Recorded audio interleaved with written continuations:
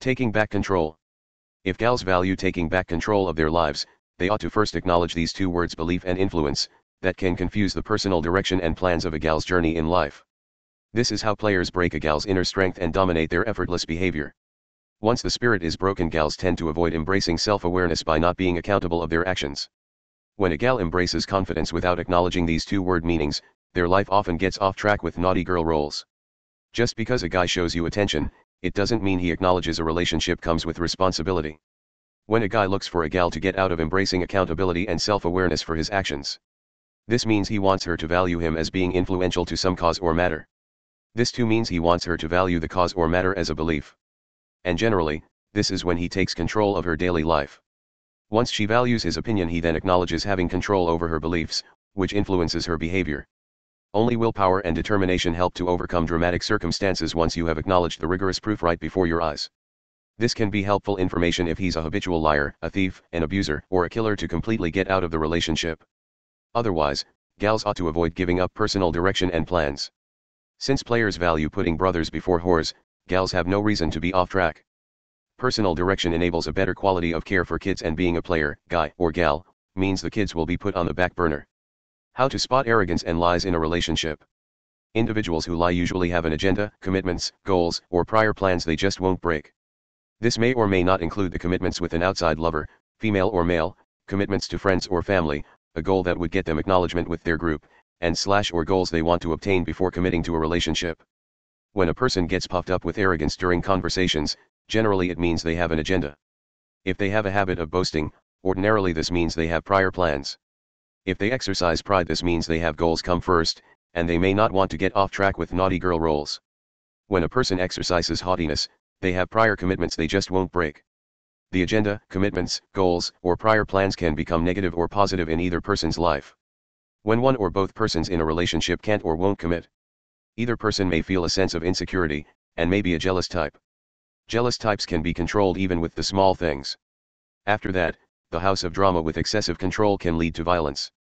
These guys' and gals' spirits are often broken when they want to be right in a relationship. They too value getting a point across rather than the relationship itself. Controlling what you can and acknowledging when to just let go. Once either person in a relationship starts to put others before the relationship wholeheartedly, it means they have given up on the relationship working at all. This is when it's time to just let go. If this is the gal in a relationship, keep in mind the Bible never states formally a gal needed to build trust, earn respect, or acknowledge the feelings and emotions of her spouse. Gals find it difficult to acknowledge the feelings and emotions in a deeper way than basics. Playgirl mentality to habitual habit. Dating multiple people at the same time is a habit of not being content with what you have. A routine behavior repeated regularly that occurs unconsciously. The process of an old habit exercises an excessive impulse that becomes uncontrollable. Once it becomes uncontrollable, it's then habitual and thus a disorder. Overcoming denial of infidelity requires effort, and memories can linger onto the next relationship, etc. This can create chaos in a relationship and for individuals around. And the process by which new behavior can become automatic is through habit formation. To overcome the old behavior, learn new behavior. Overall, this will change the formation of the habit. Dating multiple people is currently going unnoticed as habitual in persons exhibiting it. The world advocates for what is the here and now of any popular behavior. Favorable topics. What a good gal is to the guys I have talked to. 01. A gal cleans the house and cooks often. 02. A gal teaches the kids to respect their biological father. 03. A gal who remains undefiled from cancers and diseases. 04. A gal acknowledges displaying her youthful appearance. 05. A gal doesn't try to wear the pants. 06. A gal doesn't make her guy wear the dress. 07. A gal embraces her inner sophistication and strength. 08. A gal doesn't talk shade about her guy to family or friends. 09. A gal who will work to help pay the bills. 10. A gal doesn't run the streets drinking alcohol and smoking drugs. 11. A gal doesn't sit around the house eating too much getting a fat stomach, one who exercises daily. 12. A gal doesn't spend all the rainy day funds towards shopping. 13. A gal can read, is smart, and has more education than a high school diploma. 14. A gal with a good paying job. 15. A gal has respectable friends. 16. A gal dress respectably. 17. A gal that won't mess around with friends. 18. A gal is fruitful towards family and friends. 19. A gal who reads the Bible and takes it wholeheartedly. 20. A gal has respectable parents. What a good guy is to the gals I have talked to. 01. A guy has more education than a high school diploma. 02. A guy keeps enough money in his access to cover the daily date expenses. 03. A guy acknowledges bathing daily and dressing up with expensive cologne. 04. A guy acknowledges he doesn't need to be a player, just honor his stewardship. 05. A guy doesn't come home smelling like sex daily. 06. A guy doesn't hide his arrogance over his sensitive side. 07. A guy helps with responsibilities around the house daily. 08. A guy doesn't have another gal in the house soon as his gal leaves. 09. A guy doesn't date the babysitter. 10. A guy acknowledges being with a gal exercises his masculine side versus being with another guy. 11. A guy acknowledges his fair pay towards the bills. 12. A guy doesn't go out and buy the first junk car he can find, just to prove he has swag. 13. A guy doesn't look at every gal as a sex object. 14. A guy visualizes his gal as his rock and allows her to be his rock. 15. A guy doesn't beat on a gal. 16. A guy has respect for kids. 17. A guy doesn't force a gal to sleep with others outside the relationship. 18. A guy won't break his gal's spirit. 19. A guy won't break the kid's spirits. 20. A guy doesn't sit around the house eating too much getting a fat stomach, one who exercises daily. Bottom line, no one is perfect and everyone can strive to do better. Ambition vs. Helpmate. Gal God made Eve a helpmate, he never considered whether this would include her career ambitions. Either determines a gal's direction or interests she values most. An ambitious gal has become of more value in this contemporary world. Eve is a companion and the ambitious gal is a partner, but both can become a wife and partner. Surprisingly, an ambitious gal can become eternally single with self-centered pride. Try not to be a gal who is 1. A criticizer. She continually nitpicks critical things about people, and nothing a guy can do will ever satisfy her. A self-esteem ruiner. 2. A Debbie Downer. She has reoccurring events happening in her life, most of which are nightmares, therefore, everything sucks and she has been mistreated time and time again. A bitter date. 3. A doubter. She isn't interested in anything that will last long term if you have to step out of your comfort zone to achieve it. So, she doubts anything will benefit you, but she rather steals someone else's accomplishments to stand superior over them. A hater of dreams and goals of another. 4. Indecisive. She doesn't make responsible decisions or take a stand for what's right, but she wants credit for advice and answers to trivial encounters. A born date. 5. Materialistic. She is only concerned about herself no matter the cost. A date won't appreciate anything. 6. Undesirable. When she isn't the star of the show, the nicer you are to her the meaner she becomes. A self-centered and stubborn date. Avoid dating a guy who is 1. A doubter. He isn't interested in anything that will last long term if you have to step out of the comfort zone to achieve it. So, he doubts anything will benefit you, but he rather steals someone else's accomplishments to stand superior over them. A hater of dreams and goals of another. 2. A guy doesn't acknowledge his stewardship. He is a cheap date who relies heavily on validating whether a gal is needy. A hustler type date. 3. A micromanager guy. He is a control freak who critiques everything people do and say, nothing a gal can do will ever be good enough. A vibe ruiner. 4. A narcissistic guy who just had his heart broken, and he is still in love with the gal and denies it. But upon every impulse, his life still revolves around needing advice or opinions from her. A distant date. 5.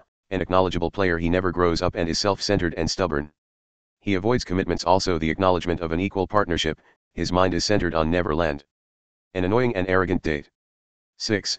An ego-tripping guy. He lacks empathy and sensitivity for true discernment, all while appearing confident, educated, and successful. He will remind anyone of his achievements continually.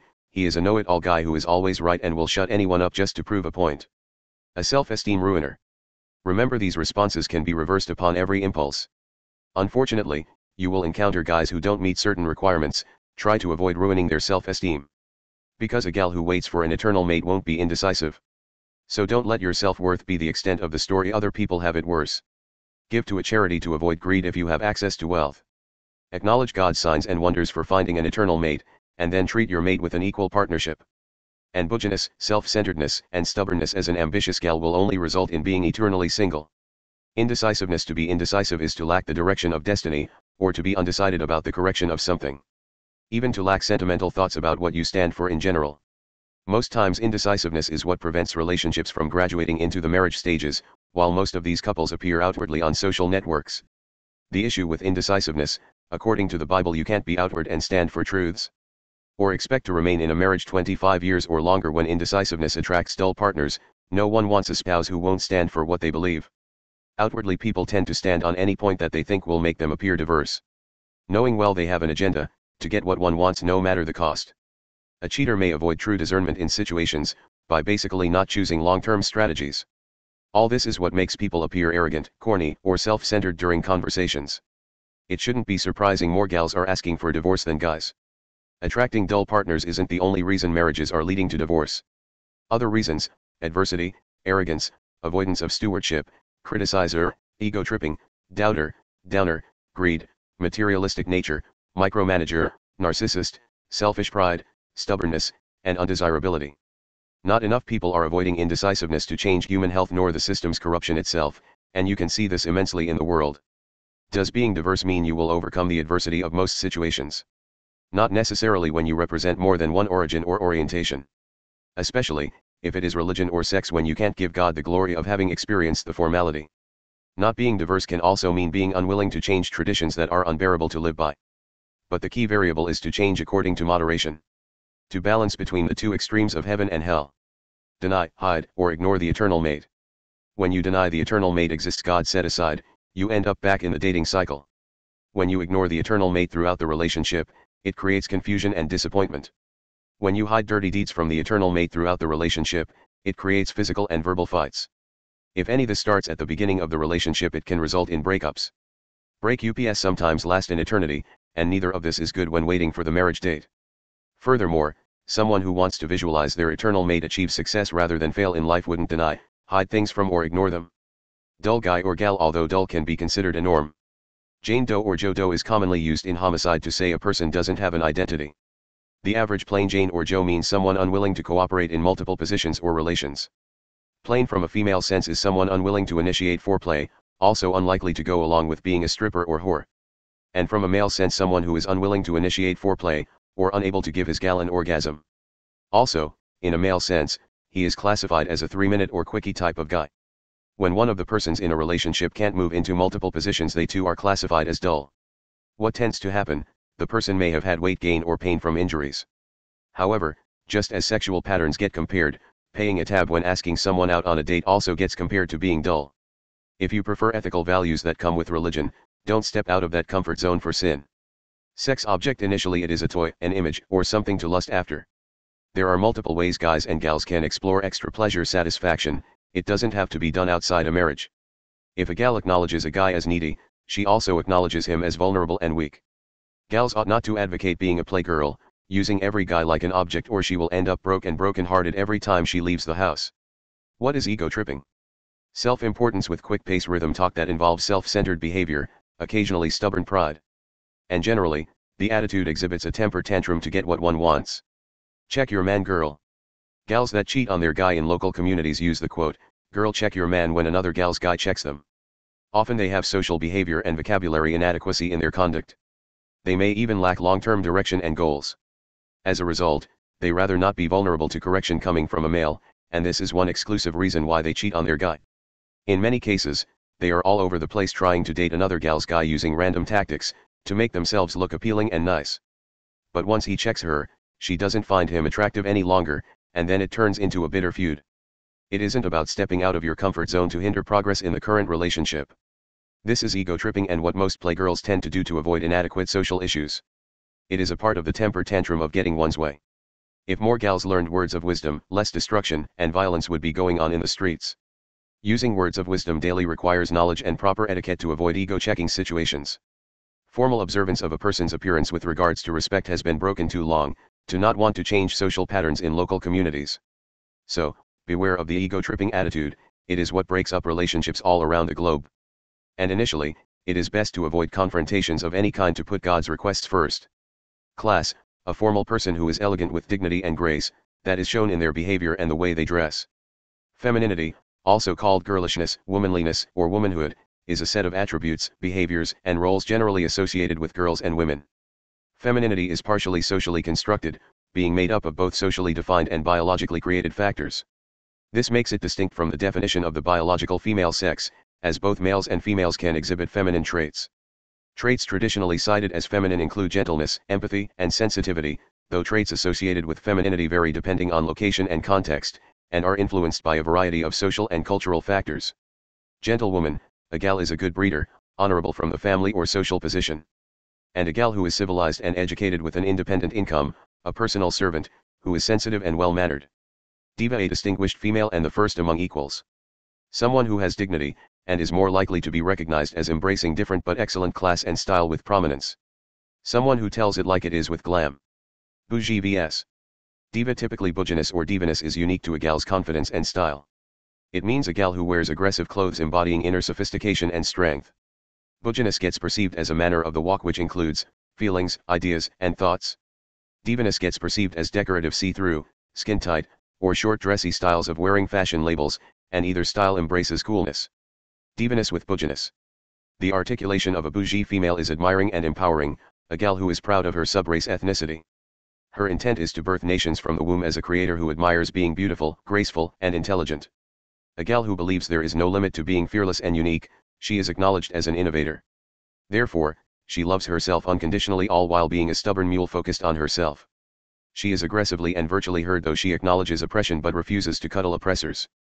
Furthermore, she stands for ancestors who gave themselves for humanitarian reasons, a gal who knows what is true about her self-worth. Divas are bougie, but the true nature of embodying bouginess hasn't only been visualized with the wealthy black gals. Bougie divas have existed since the beginning of time throughout various ethnic backgrounds from ages 1 to 100, whether they were poor or rich. Divas are taught to embody bouginess at an early age even before becoming mature or wealthy. Gentlewomen are what most guys are seeking nowadays, not just a naughty girl or slut. The gentlewoman who embodies divaness is more than likely a nice gal, and embracing diva or bouginess as a gentlewoman won't change the fact most gals are playgirls. This is whether they embrace divaness or not. The goal wasn't to change the game, only the playgirl, turned down, rather than being turned up an entire lifetime. It isn't healthy for anyone.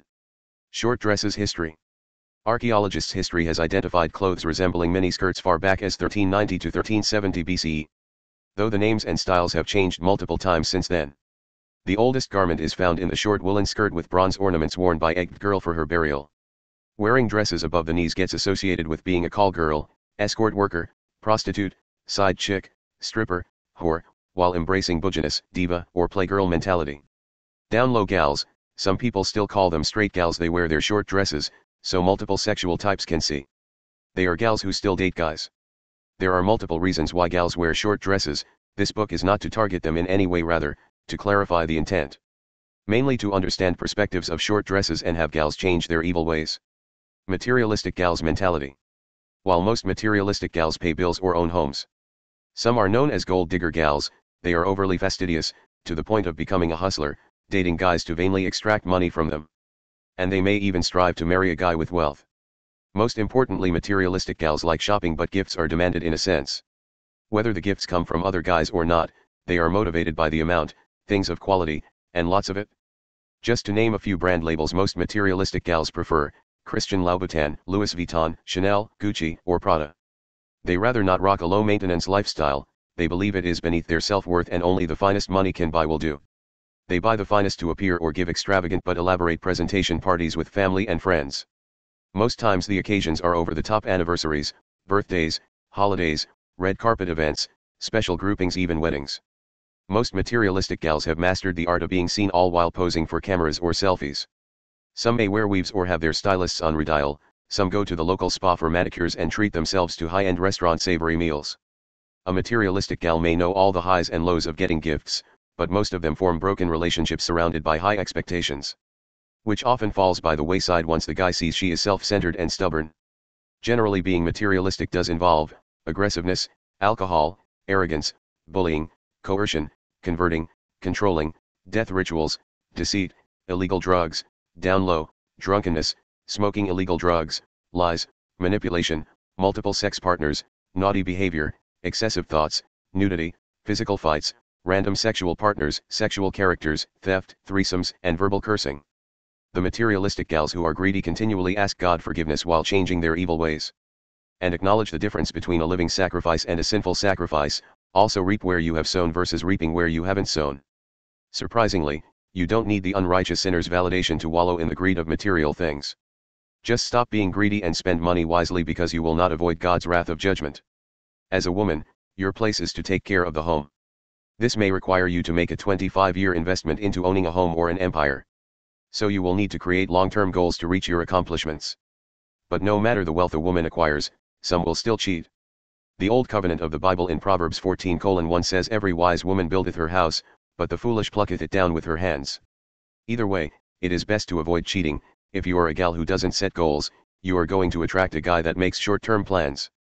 Acknowledging the new covenant as partakers of the resurrection, marriage is not a necessity until after claiming the angel status. Ladies, it is conditions and principles of the resurrection to control your sexual desires. The benefits are endless. You as a gal cannot stand firm in decision making, just based on the short term. Short-term goals are easy, and long-term goals require effort. But if the short-term works for you, by all means, keep doing what you do. Eventually, you will desire long-term decision-making because the kids may suffer more. If you don't stand firm on God's word, the empire or home isn't going to last. These are a couple of reasons a gal has to become trustworthy sex-wise. I just got a future vision. The karma flips back and forth. Say if people in 10 years had to move more versus staying put, due to climate change or wildfires, etc. You may have to become flexible while moving often, and others probably wouldn't have to make any adjustments. Short-term decision-making may then become the all. Either way, a gal's place is to upkeep the home. Whether you are going to marry or not, just choose wisely. Continuation of influence vs. beliefs. Both affect a gal's authority over her behavior, direction in life, determination, self-control, and willpower.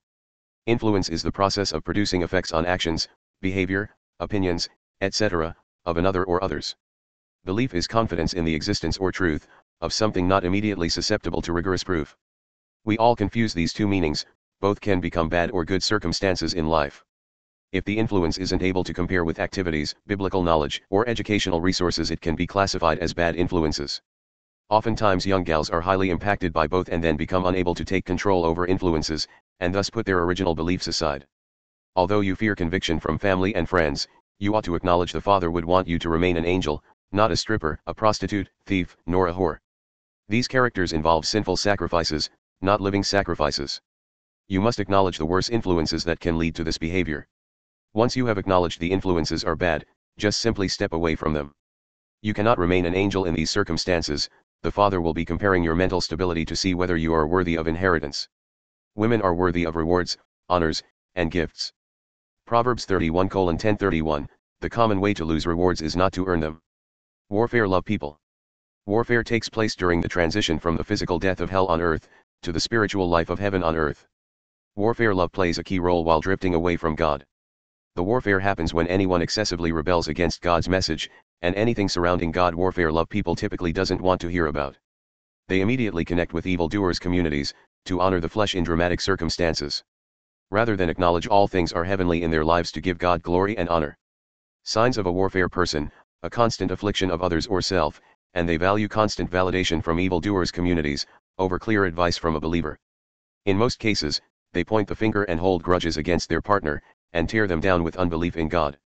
It is more likely they will control and dominate their partner after that, and devour souls with avoidance of admitting fault. Because they don't adjust to others' beliefs, they rather you adjust to theirs. Most of their relationships are built on envy, greed, and lust, in which they become blinded by envy and greed. They value comfort and strength from evil acts in one another. Most times the evil acts determine further acceptance. The irrational concepts help form content with the other as an object of lustful desires. Unfortunately, they never seek to repair debt or relationships. It is of no importance to them. Usually, they are on the receiving end of any bargaining with controlling, loud and pushy tactics. And they will terrorize others who don't agree with their tactics while making endless decisions surrounding fear. Although it is a huge ego boost for people who devour souls to date random evildoers. Anyone who knows better ought to do better. Warfare people don't weigh their ideal weight. They are anxious and hostile, forming a rapid movement that creates tension for others around. Due to the constant movement of irrational habitation, many warfare people die the final death decree without ever waiting on an eternal mate. We all have fallen short from the glory of God in some way or another. If you are a warfare person, change and an eternal mate are still possible. Graceful, humble people immediately connect with righteous good works communities. Just stop. Giving into greed and lustful desires either creates recklessness. Subrace groups of the human race. The human race accounts for the entire body of people in the world, while subraces only account for a fraction of a person's characteristics or identity. Subraces are used to verify ethnic backgrounds. Some include African American, Caucasian, Chinese, Hispanic, and Indian. Sympathetically, when a person talks about someone according to race, they are referring to a subrace background. Many people perceive it as offensive to talk about someone according to race. However, most people need to overcome subrace racism rather than race racism, and all subraces exercise many forms of racism. Even after it has been confirmed there is only one human race, the race card continues to be a critical focal point. Most people still aren't visualizing the human race as a whole, and fortunately, this is the start of overcoming. Some may not be able to comprehend what it means to be a part of one human race. Others know what one human race mean but are too arrogant, ignorant, and selfish to change their passive thinking. Optimistically, once you visualize the human race as a whole body of people, and the subrace as a fraction of a person's character or identity, you can overcome anything. Nature and natural with the human race. A gal's ability to behave in the wrong manner derives from animals.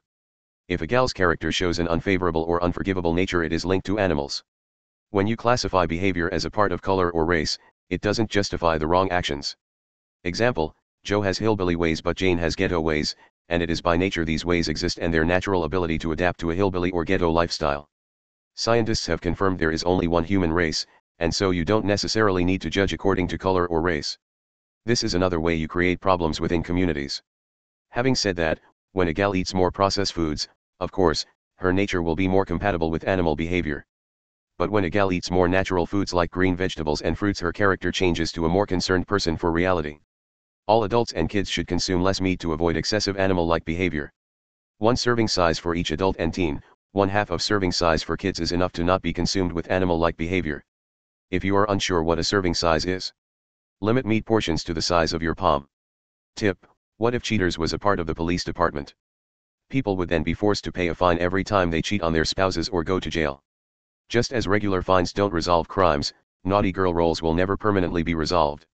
All this to say, a guy or gal doesn't want to walk down a tunnel to see light at the end, and after getting there their spouse turns the lights out, and once the lights are on again they're with another person.